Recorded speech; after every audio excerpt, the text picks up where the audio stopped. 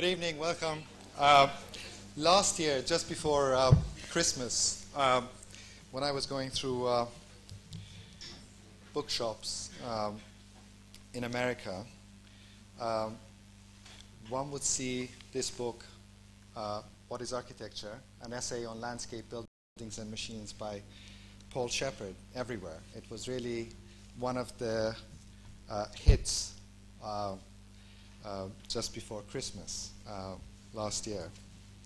And I would like to just quote a very tiny passage from this book to give you, I'm sure most of you are familiar with it, but to just give you a sense of the way in which Paul, in a way, combines the relationship between architecture, landscape, and the actual craft of writing itself. He says, "When archaeologists started looking at the Greek temple precincts, they could not make out at first what principles of planning governed the relationships between buildings.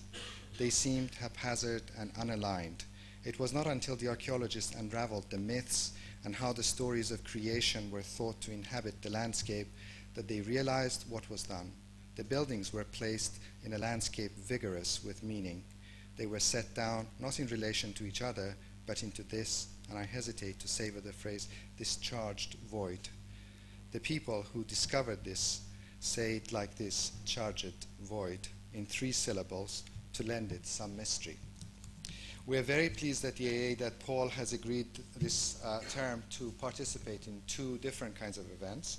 One is a seminar, which is called Cultivated Wilderness, which is going to start in mid-February. I think Wednesday, February 14th is the first of these seminars, which is based on his new book, which is going to be published by MIT Press sometime next year. And the second, which is really related to the talk that he's giving tonight, is a new project that he's starting under the title M, which is his alternative millennium. And I'm sure that he will explain more about that during the course of the lecture. As you probably also know, Paul is a graduate of the school of the AA. He studied here between 1967 and 1972 and was a tutor with Mike Ault, who is here in the audience, and Jean Sellet and a number of others. And I'm really pleased that he has agreed to be once again part of the school. Would you please join me in welcoming Paul Shepheard?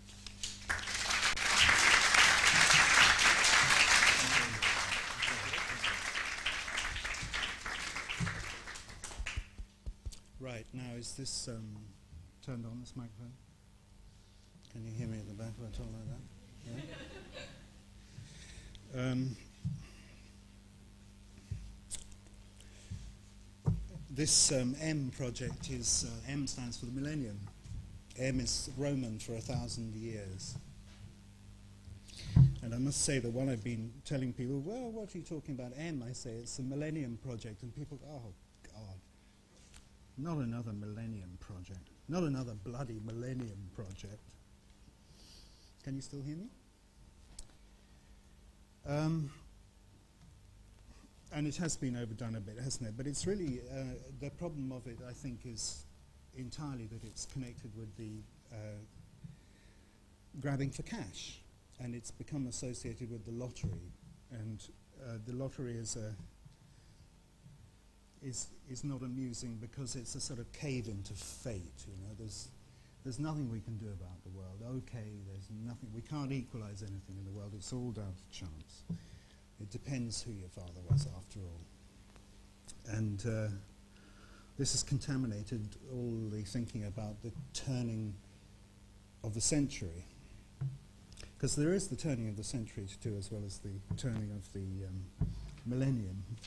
Both dates are arbitrary. That's another difficult thing about millennium. It's somebody who was working on that big Doncaster thing, you know, the Earth Center, was talking to me about it the other day, and he said, you know, it's all, Jesus was actually born 4 years before. Millennium should turn in 96, this year. And he said, what's more, you know, the millennium doesn't actually start till 2001. That old chestnut. So I reminded him when babies are born, they are naught. And it's when a baby is 1, it's an anniversary of 12 months having been achieved. This is why people say the baby's 6 months old. So that was cleared up. That's arbitrary.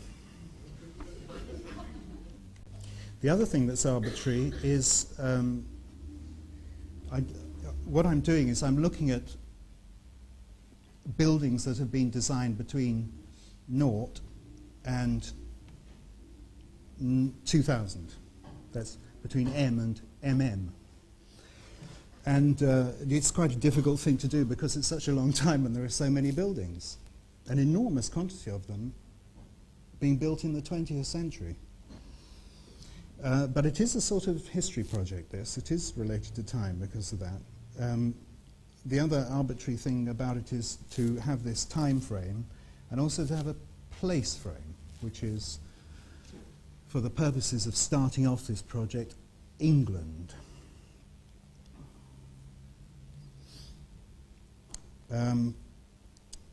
History first, though. I was at a dinner table with Andrew Saint the other day, and he said at one point, my friend has made a table out of a piece of 8x4 chipboard, which is really huge. And it doesn't make a good dining table because the other people are just too far away. You can hardly hear what they say. But this thing that he said drifted across. You know, there was no conception of space before the 19th century. And I found this hard to believe. If there was no space, how would you know where anything was? And this struck me as being the sort of thing that historians say, really, and quite a good reason to get involved in the history project. But it was still interesting because if you had to get from one place to another, you would have to have some idea of space, I thought. If you had to get from Droitwich to Worcester, say, which is 7 or 8 miles, like that, and you didn't have a conception of space, you might have one of direction, I suppose, to think where Worcester was, because you were going there. And you'd set off in this direction through this non-space, and after 8 miles, a couple of hours, you would arrive in Worcester, and Worcester wouldn't have been in space so much as in the future. But you would have been travelling through nothing in particular, and in the future you would be in Worcester.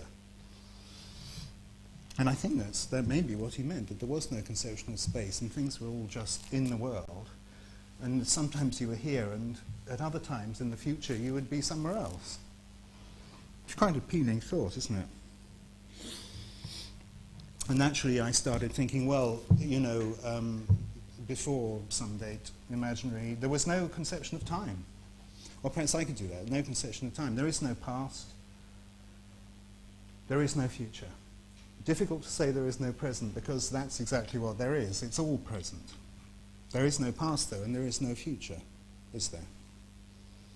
I mean, there are things which have been made in the past, like this thing and this building, but they're here now as well, with us in the present. The fact that they were made in the past is somehow not germane to their existence now. And all the evidence of things that were done in the past exists with us here now. That's why we know about it. And as for the future, well, that's a bit easier to understand, isn't it? That you all know, unless you get really fed up, that in 5 minutes' time you'll probably be still sitting where you are. But that's about all you know, because the ceiling could collapse or something and you would all not be in that situation. So the future is pretty difficult to pin down as well. I know this is special pleading, but I have to say I'm starting out with this project now, so a lot of the things I say this evening I think will be not quite right and need a bit of work. But at the moment there is no past and there is no future. It's all in the present. The sort of mitigating circumstance of this is your human life and your memories of things that have happened in the past. Well, it's all still in the present because they're with you, but they somehow have a terrific definite colour to them because of the way you feel them. But when you die, that'll die too. So the project is somehow encompassed by this timeless no time of 1,000 years. Can I conceive of that as being all in the present is really the issue. Can I go back over 1,000 years and understand things as though it was all now, that I could speculate myself and speculate other people back into what the conditions were that made those things. That's not too difficult to understand, I think. It's quite difficult to deal with. I think at the moment I'm relying on this idea that architecture is made out of time and it's made out of place. And where you are is the place, and the circumstances you're in are the conditions that make it. This came to me in Scotland when I went up there to investigate Bonnie Prince Charlie and the rebellion. I went to Glenfinnan where he first came in, and there's a monument to him, a statue. Beautiful sides of mountains, deep loch water. And I met there a geologist who was looking at something else, rather. The oldest rocks in the world, the oldest known rocks in the world, are those in the Outer Hebrides. And the Caledonian orogeny, the mountain building, has folded all this granite in great waves against the rock of the Outer Hebrides.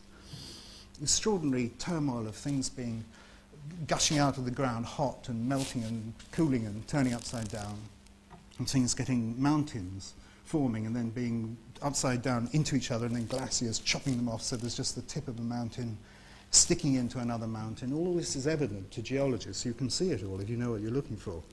600 million years ago.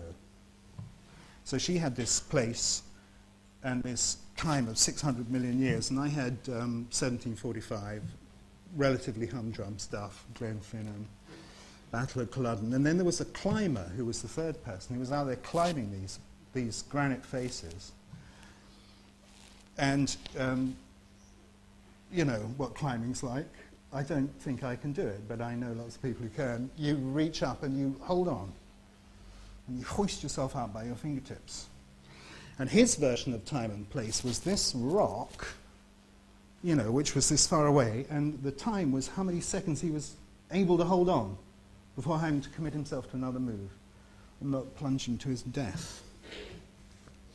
Apparently with climbing, you get asked, now is it skill or strength, would you say, that's the most important thing? They say strength. No doubt about it. So, let me start these slides. I do that. Shall I just press these? Yeah. M for 1,000. MCMX CV1 for 1966. Now, you know that, of course, but it's just to get you used to the idea. And one of the things I noticed immediately about this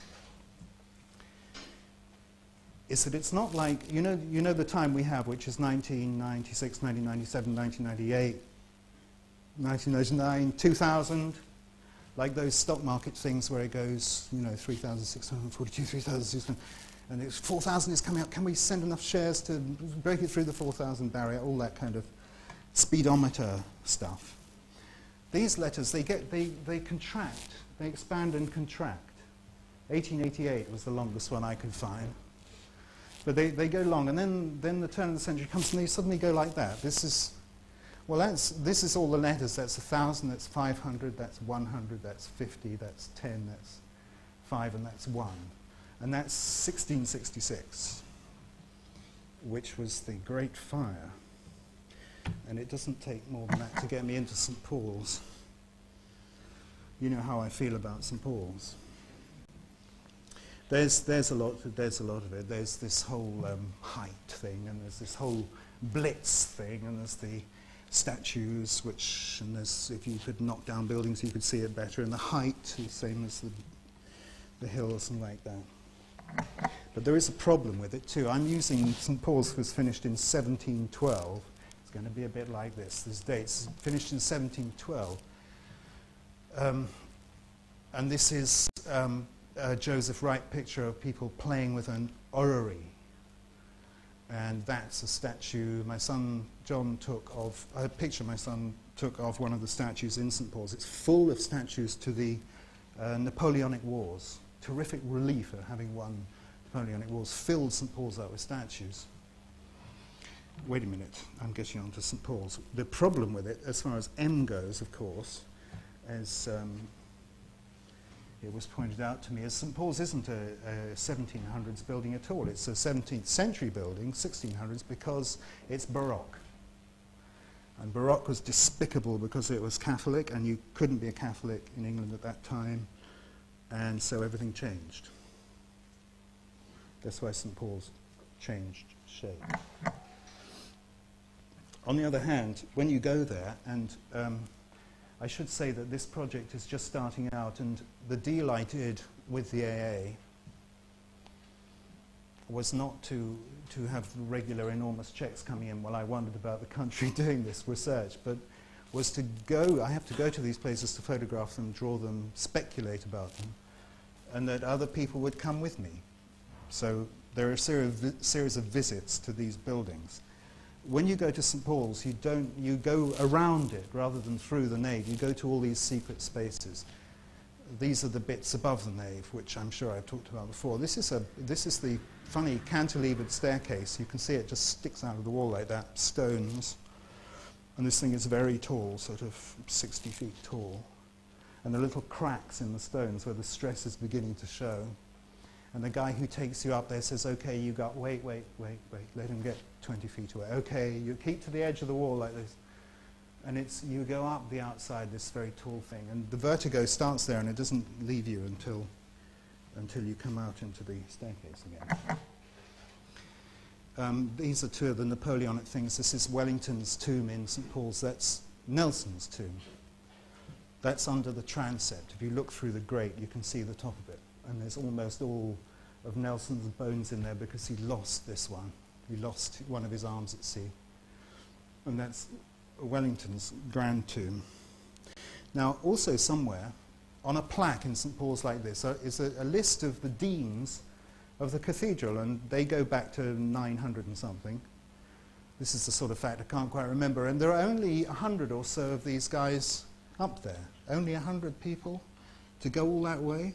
And I thought about this a bit more and realized that if you had somebody of 85 and they were telling somebody of 5 all about everything that had happened in their life, and then if this person of 5 grew up to become an old person of 85 and told another little 5-year-old about everything that had happened in their life, that it would only take 12 lives to go all the way back to the year M, 1000. That somebody born in 1000, the 12th life on, would be 85 in 1960-something. Now that almost shelves the 10 buildings project and turns it into a 10 and 12 people project, I think. But I'm waiting to see how that turns out. The first person in 10,000 would have been 85 when this building was built. It's the White Tower in the Tower of London. And the peculiarity about this building is it's one of the network of forts the Normans built to occupy the country, which they did, well, successfully, but they had to keep it wrapped down for 200 or 300 years until the people stopped wriggling. And it's a big square keep like this. You have to go in upstairs.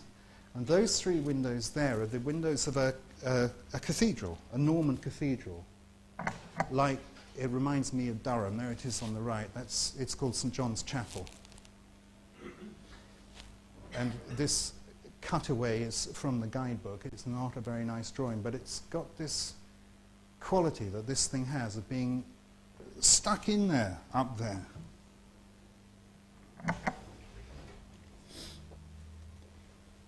Reminds me to say that the thing about the Tower of London and why you don't get there is it's full of tourists. It's very expensive to get in, and it's all tourists. Even when you've got tourists staying with you who go to see it, they come back saying too many tourists, didn't go in.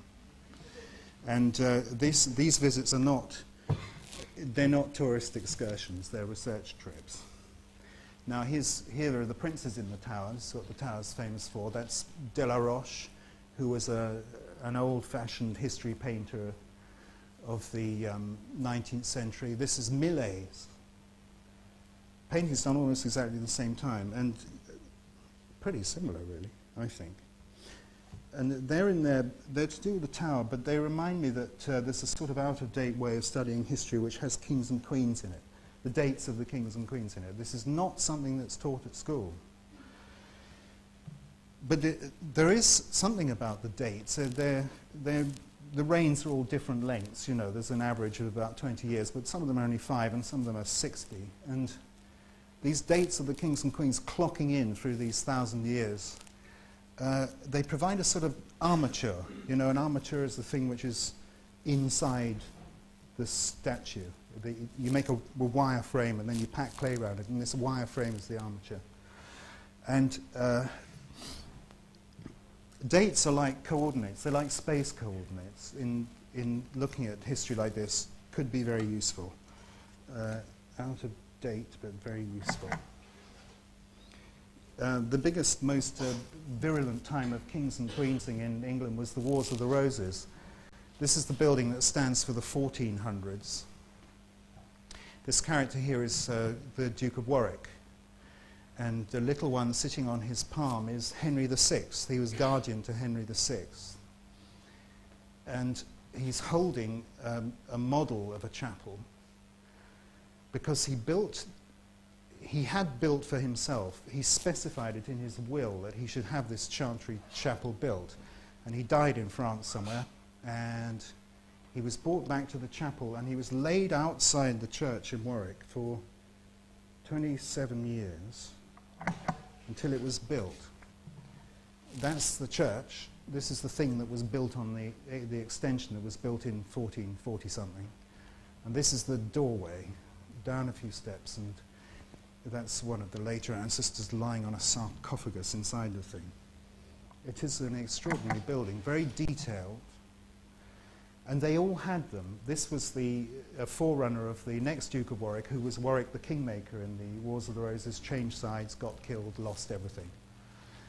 But there's a chantry chapel in this perpendicular Gothic, which is all upright, like a platoon of soldiers. And Edward IV, who was the enemy, has one at Windsor. And this is the big famous one. This is Henry VII's chantry chapel, which is added onto the edge of Westminster Cathedral. This slide really could be much bigger, or maybe the visit would show what it was really like, because the roof is the thing that your attention is drawn to. This one here has, you see the stained glass window at the end. There are 3 panels in it. On the center panel, towards the top, those colored bits are angels, and they're holding a musical script, which is part of the Annunciation Mass. And the chantry chapels were used to sing prayers for these dead people in perpetuity. They die, these prayers are said forever. That's the point of them, and I think that's why they're so intense. This one of Henry VII's, it's too late to fit in the 1400s. It's contemporary with the High Renaissance. It was built in the first 10 years of the 1500s. So it's contemporary with our little round Bramante chapel. And yet it's Gothic. It's inescapably old-fashioned and at a dead end. But it has an extreme delicacy in the roof up there. You see right up here, there are pendants hanging down from the ceiling. I really don't know how good this slide is for you to see this. These pendants hanging down from the ceiling. The structure of the thing is really these arched ribs that go across, and the pendants are, you know how an arch has shaped bits, shaped stones to go into it. And the pendants are cut elongations of these things. And they have a little ledge around here, and the fans are resting on these elongations, and they're going out like that to form another section of roof. And it is Bob Evans' observation, who was a terrific speculative historian who would get to the point where there was no proof, and then he would speculate, which I think is the grand ambition for history now. And his speculation was that it was all done, it was all pre-cut and assembled into place. It's immensely complicated, but that it is all pre-cut. It's not carved on site. And that really, you could call this out of date because it's Gothic and there was all that stuff going on in Italy. But this is so advanced, this stone cutting technique, that it wasn't really picked up for another couple of 100 years in France. The sophisticated projections required to be able to cut these stones, and more than that, it wasn't really used until the first complicated machines started being made where difficult things had to fit together. So this is really way ahead of its time. It's like, you know, very advanced technology. I did have time to reflect that it reminded me anyway of the internet as a technology which is invented for fighting wars, and then this is much more useful than wars, but what for? And maybe 300 years will produce the answer to that one too. Now, that was too late to go in the 1400s section, but it didn't matter because what was 1500s in England is just as interesting, really. And it's the Reformation, it's the separation of the Church of England from the Roman Church. And the process didn't go quietly, mostly because the Jesuits invented themselves to fight back against the Protestants. The Counter-Reformation is a sort of is an understanding that the Catholic Church couldn't just let this happen, but would have to reform itself and start arguing strongly the opposite case. The Jesuits invented tutorial teaching, for instance. Instead of standing here lecturing people, it was one-to-one explaining, rationalizing. They had a deep system of spiritual exercises where you imagined, kneel on the ground, imagine Christ walking to the cross, imagine what it feels like for his feet. All this, it's all written down, interesting stuff. But they were a fifth column. They were in England illegally. If they were caught, then this is what was done to them. So naturally they tried to hide as much as they could. This is a priest hole at Oxborough Hall. That's the building by Thomas Tresham at Lyvedon. Now, Tresham, yeah, these are other pictures of it. Tresham was a recusant Catholic. He wouldn't give in. He wouldn't say that the Queen had power over the Pope. And for this he was put in jail and he was fined. Although he was full of this interesting 15th century device architecture, he could have built Hardwicke Hall or Woollerton, but he didn't have the money to do it because he was being fined all the time. Instead he built these little tiny buildings. This one's in the shape of a cross. All these buildings are sort of meditations on his religion. These ones are, the one on the left I guess is the most famous, which is the Trinity. This is a three-sided thing. Everything is threes. It's sort of 33 feet long and it's got 3 stories to it, and each side has 3 gables. It was built in 1593. He didn't use the M system, and I wondered why it wasn't MD XC111. But then 9 and 3 make 12, and 5 and 1 make 6, and this was how his mind went. The thing inside here, this is such a complex roof in such a tiny building, which is maybe half the size of this room. And there's a staircase in one corner and a fireplace in the other corner, and the chimney for the fireplace has to be got across to come out in the center with all the structure of these gables flying about. And it's done in stone, and the chimney is taken up in stone and then across the roof like that and out. And it's cradled in all this roof structure. And it really did remind me of one of those priests in one of those tiny little holes. And that's the thing he did before the trouble really hit, which is a little building in Rothwell, a sort of market building. These are around the frieze are the coats of arms of his friends. So those 3 buildings make a little strange set. They're all sort of within 10 miles of each other. And they stand for 1500s. Now, this is a slight change of subject, but it's really this old question that's been mooted quite often is whether you could write a field guide for architecture. And one says, no, forget it. Field guide is natural history. You know, there is a natural history means a history which is written without time. It's knowledge of stories about the natural world, and there is an implication that there's no time in it. In the dictionary this is. Of course there is a time, because everything is evolving and things are dropping off the list. It's just that you can't see it.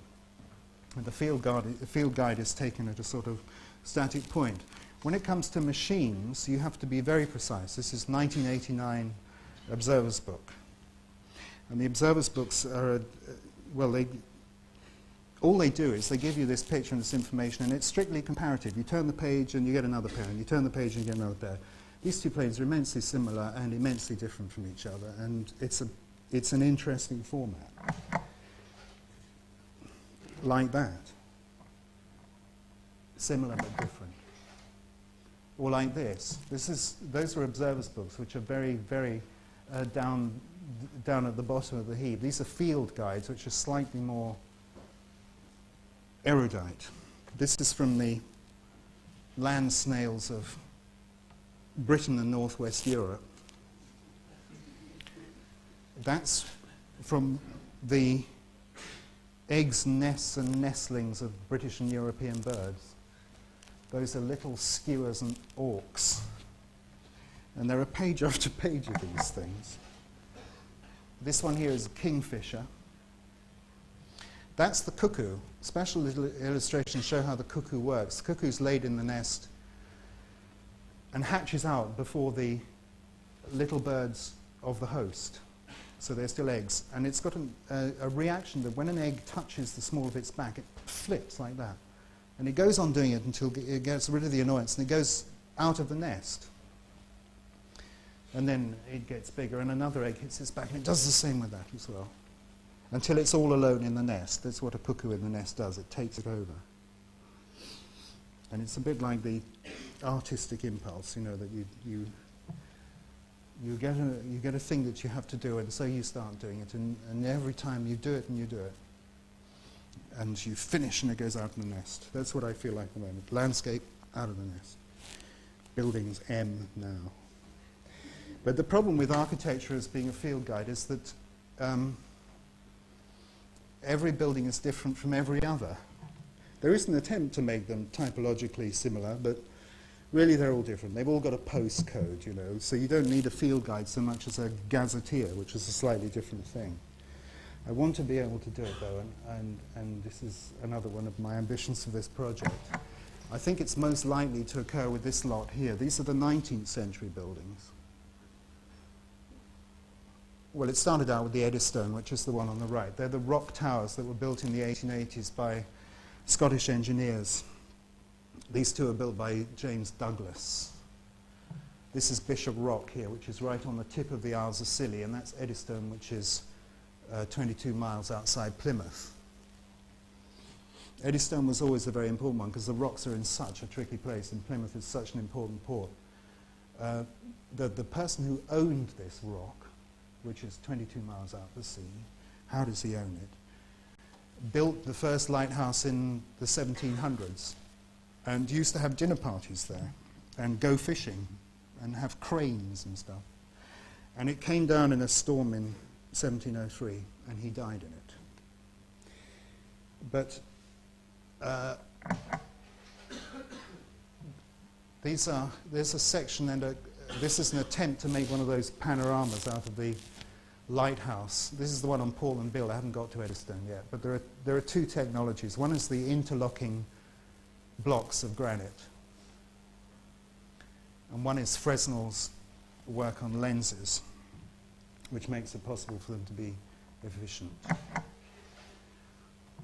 Here's a map of the British Isles showing these little things here are light beacons. And they go all the way around. And this was done, well, it says by 1875. And this is like, well, it's for me, it's the first complete successful act of nationalization in this country. And when I was reading about it, I discovered that enormous sums of money changed hands in order to be able to complete this thing. You know, people would own bits of rock and they would just hold out for more money, and it had to be done because lives were going to be lost. The money was returned in dues which ship owners pay as they come up here.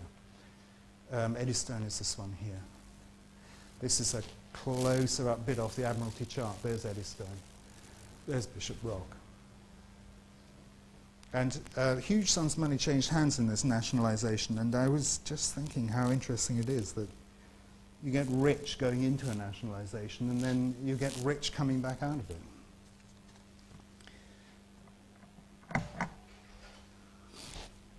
These stone towers have been automated and they've had helicopter pads put on top of them. That's the one on the Isle of Wight. And those are a new range of lighthouses, that's the North Sea gas field off the coast of Norfolk. Here are two Victorian children. Victoria Stanley's portrait by Sargent, unknown match boy. It's pretty obvious why I should put those there, but in looking at this 1,000 years, one of the things that's come to me is there are two big breakpoints in English history, and one of them is this immediately post-Wars of the Roses, start of the 1500s, where things were centralised and sorted out properly for the first time, so that it wasn't a load of robber barons like the Normans had been all going. It took that long. The other one is this period, the 19th century, and this inequality has something to do with the population. When I start this project in the year M, the population of England is about 2 million, just over. And it gradually grows and gradually grows until it's reached about 8 million at the start of the 18th century. It's quadrupled from the year 0 to the year 1800. Between 1800 and 1900, it quadrupled again. So there were 32 million people by 1900. This is the Ely Cathedral. Now I'm on the 1300s, 14th century. These are two pictures taken from the same spot. You know how it is. You take a picture and then the cloud goes and you get a completely different picture. Now, the cathedrals are the other difficult thing about the project because they took so long to build, 200 or 300 years. So they span the centuries and they mess up the 10 buildings schema. But this one's here because the lantern in the middle was built in 1327.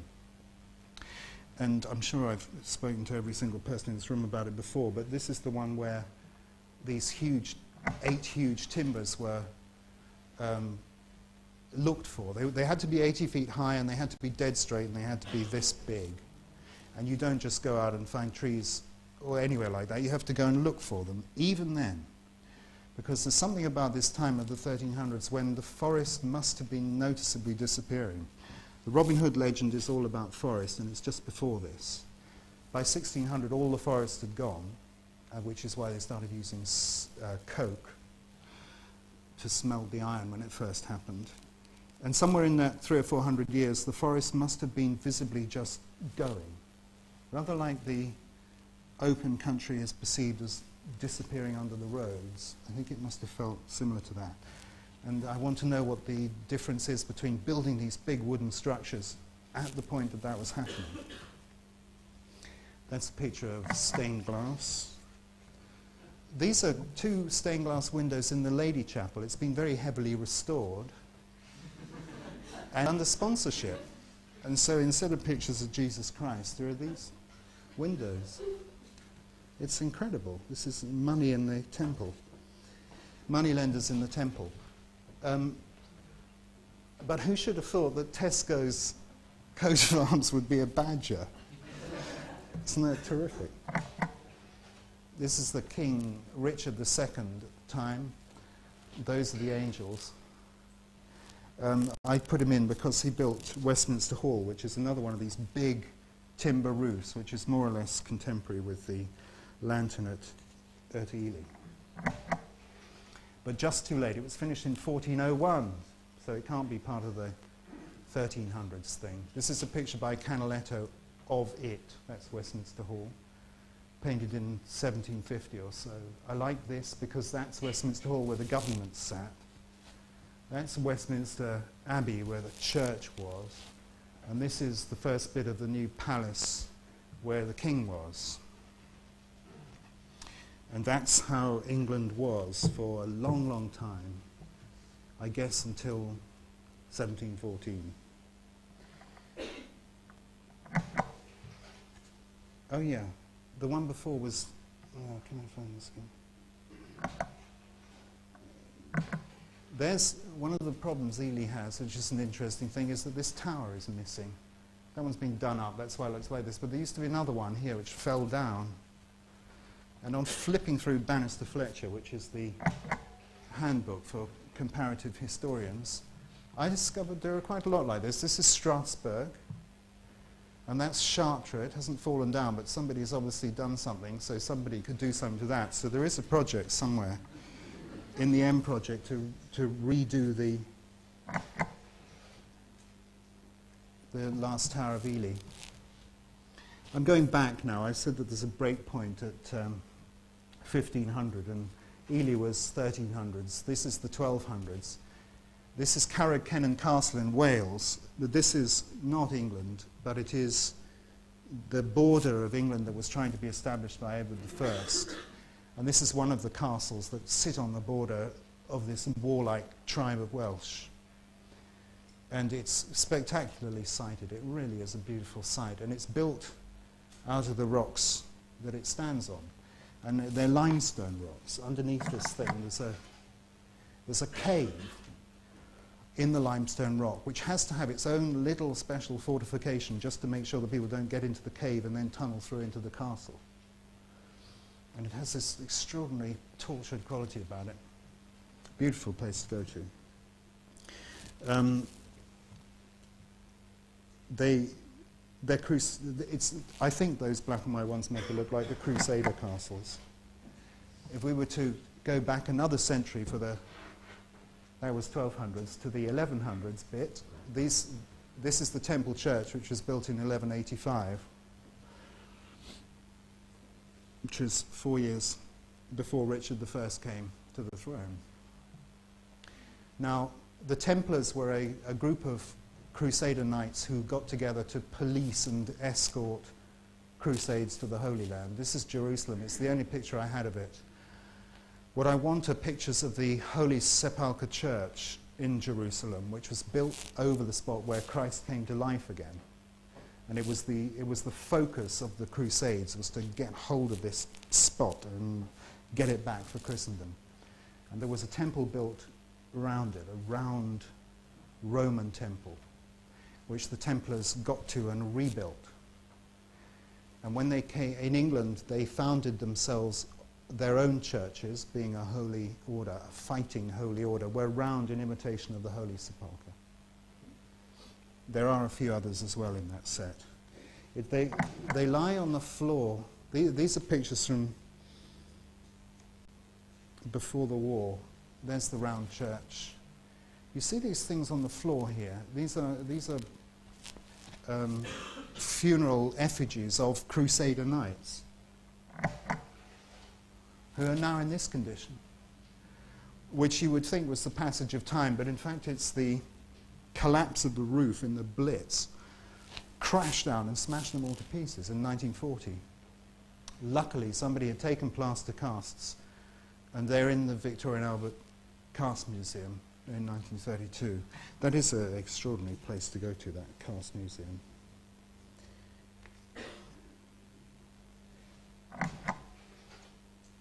That's the rotunda that was built after the war. This is the restoration, sort of clumsy 50s restoration.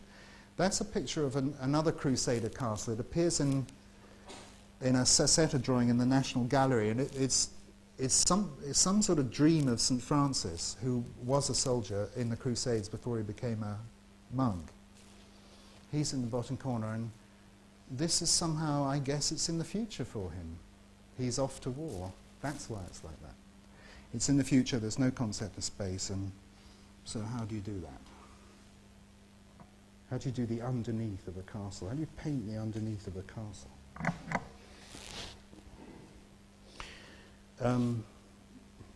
I put Jupiter and Neptune up here to try and get me out of this chauvinistic cycle of England. Just to say that this project, because it's at the beginning, a lot of these things are speculations, but it's not that it's not that I'm trying to get away from the speculations, and that I've said the other thing.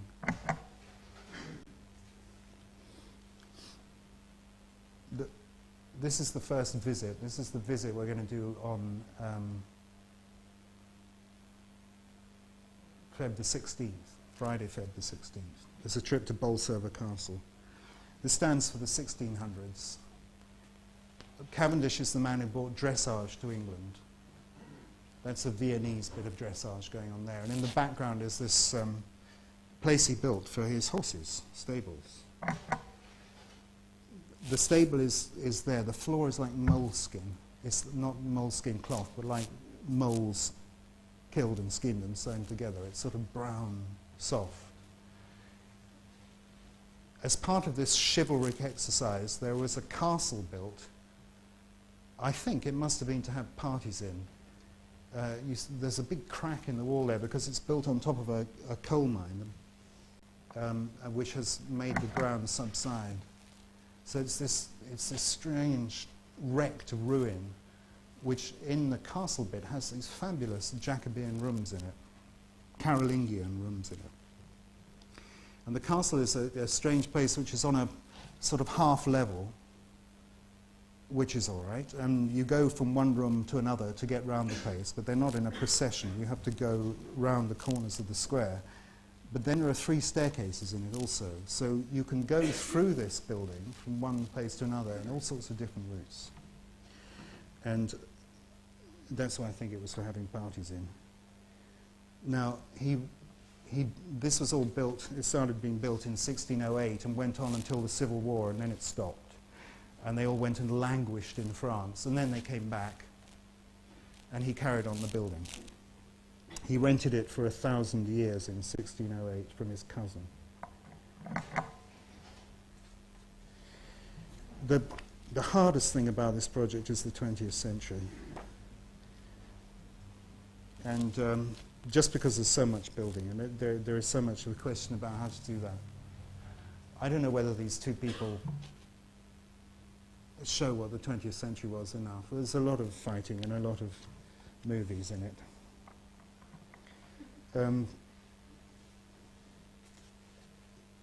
It makes me wonder, there's a slightly downbeat part of it, that the Boer War really finished England off. The rest of it has just been hanging on, enduring. That whole thing about going to Antarctica, Scott, endurance was what was being tested out there, and it has more or less gone on like that ever since. 20th century, I think, has been an American century. And so there's a slightly downbeat end to what 20th century architecture in England could conceivably be. What if you were going to have one building, what would it be? And my holding position at the moment is this thing down in Dungeness, which you know about. It's the listening post. This is the Battle of Britain. Bombers come over, and these things were sent up to be oral posts, actually listening, not like radar, but actual sound waves. And of course, very quickly discovered to be useless compared to radar. But they're machines, really. They're buildings which are machines, which is a preoccupation of mine because so many people try and do it. And buildings and machines are different. Machines rust and they get obsolete, and you know that, and you chuck them away and you start again. The buildings have a different way of becoming obsolete. They sort of fall into ruin, and then they become these extraordinary things. I think these things are like the pyramids. It's another picture of them, especially that big one at the back. This is the one which is a big curve. It's about 100 yards across. It's a big curve like that, but it's part of a sphere, this thing, so it curves like that as well, section of a sphere. And it just does nothing. It's precisely built down to the last centimetre in concrete, and it's useless, but it's beautiful. This is on the same site, on the same part of the world, and It stands for some other possibilities. In the background is a real machine building. That's the Dungeness nuclear power station, which kind of hums all the time. And this thing is Derek Jarman's garden, which was built with enormous courage in the face of imminent death on this useless place. Now, I've given my watch away, so I don't know what time it is, but we're on the last run. Thank you. I didn't have a spare picture of the Tower of London, but I did have this. You can see Tower Bridge right in the corner there. And the trees are the trees of the park which are attached to the tower. This is part of a panoramic set of the bridges of London, and it happens that you can easily get down onto the beach. This is underneath that bridge. And Tower Bridge has disappeared altogether. But you can see Canary Wharf.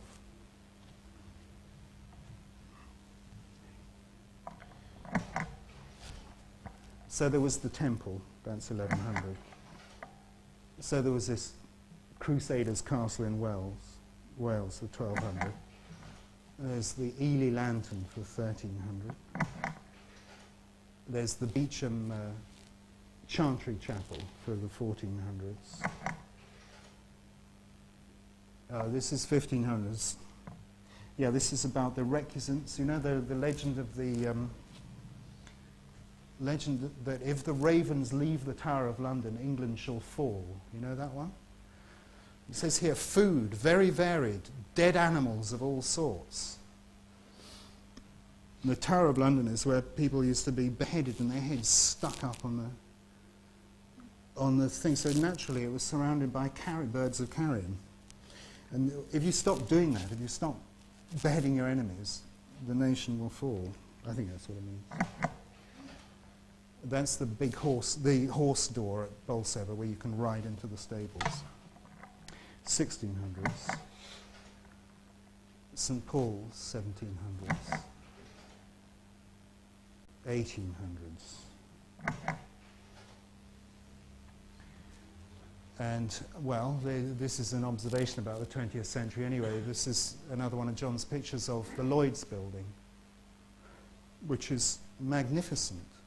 But look how it's enmired in the processes of the city. One of the things I'm concerned about is this listing of significant buildings.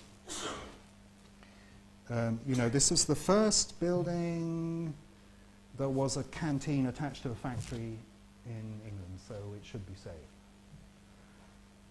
Or this was the earliest building by Dennis Lasdon, so it should be saved. And the point of listing is to say things which are good, which are about to be knocked down. It's not to go around plotting significant things and making a sort of chronicle of importances. That's what historians do.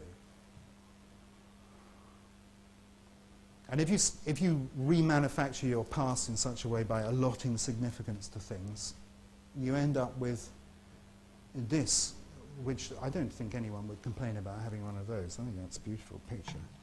And it is American, it is 20th century.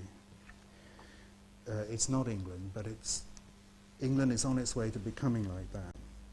And I have been thinking for the last couple of days on how I get out of this bind in this project of the 1,000 years in England and ending up with the 20th century being almost over, and I'm not sure that anything has happened yet. I shouldn't say this with so many architects in the room, I guess, because it may be that I could be wrong and that your buildings are the ones, but it needs more thinking about, let me put it that way. I think it may mean abandoning England. One of the things that I've been thinking about in spacing these things around is to come to grips with the regional nature of it and the quality of the union with Scotland and Wales and the possibilities, which is an American possibility of federalizing with Europe. Not as nation-states federalizing with each other, but breaking the nations apart until their regions federalized, as though they were states. So London would be an independent state federated with the rest of it, and Scotland would be something else. 5 million people in Scotland, 3 million people in Wales, 7 million people in London. These are about the size of American states. America's got nearly 300 million people in it. Europe's got 350 million or something. So you could construct a representative body which was made up of regions. So there's a possibility. And that's really the M project. The idea is that these visits set off at roughly monthly intervals. And they're advertised in the events list. And in order to be able to have some clue about what size the bus should be, it's required, really, that everybody comes forward and says whether they want to come on one of these visits or not. And the coordinator is Iante Colour Sports, who is in the membership office downstairs. Iante, it's spelled I-A-N-T-H-E. Okay, thanks, that's it.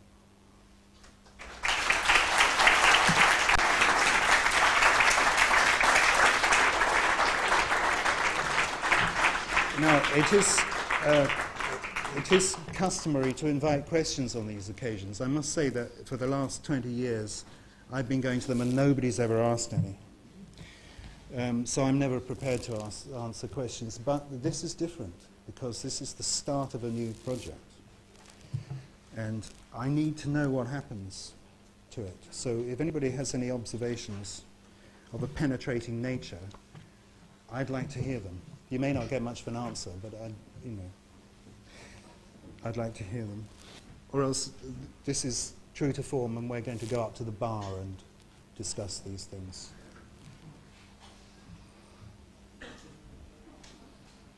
Well, no anti-federalists here anyway. Okay, cheers.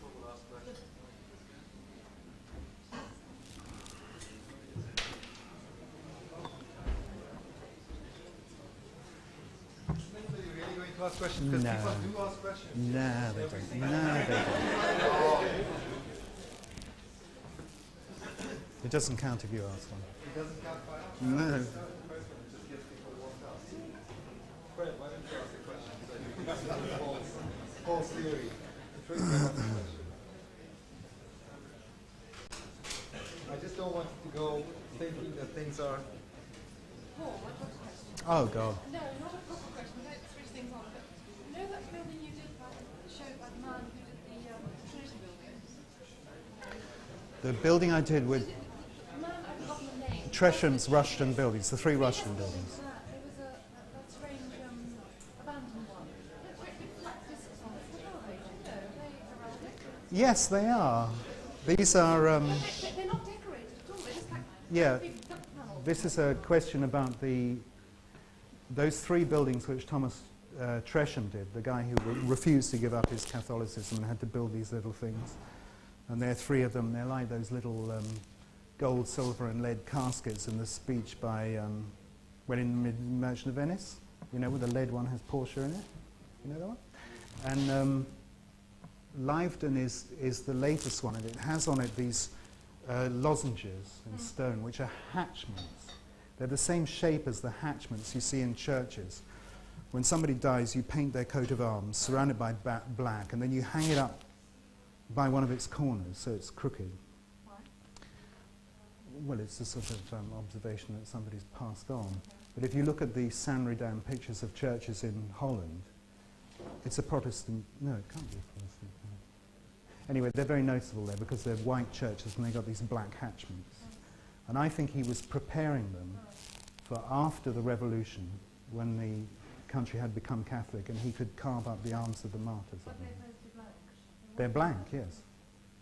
Because the building was, I think the building was supposedly, I don't know that this is true, it's my speculation, but the building was, it was set up and he would eventually come into his own. His son was involved in the gunpowder plot, and the Jesuit priests were all hiding in the holes and taking things very carefully because of this hanging, drawing and quartering. And the young bloods who did the gunpowder plot used to have little phials of gunpowder, which they wore as necklaces, and strut around them. So it's no wonder they were caught. But that didn't enter Tresham's estate.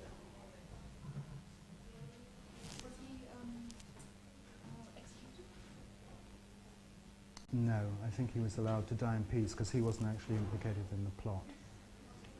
Irene? I wonder what might be the summons or the whatever binding agent between those 10 buildings. I liked the introduction very much. This idea that the millennium might be nowhere or anywhere, and that might all come to now. And I wonder whether, say, your choice of one building for 100 years is something which is purely arbitrary, or whether there is another binding that one might want to try or think about.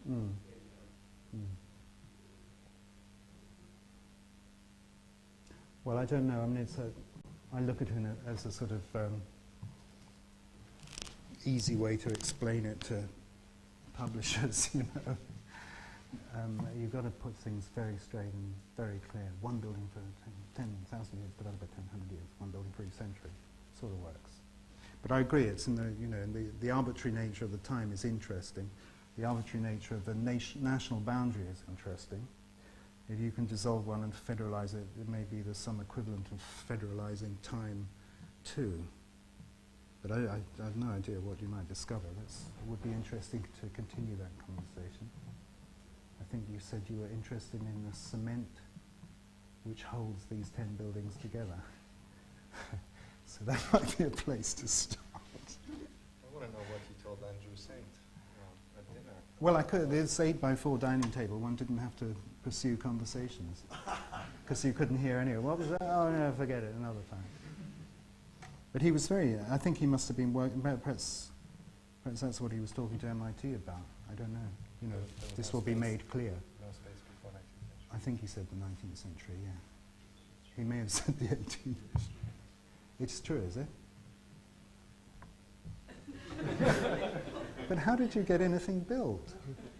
Because, you know, the thing you put down would occupy the space of this one. You might think, oh, well, you know, which stone could go where? Shepheard, can I ask a question?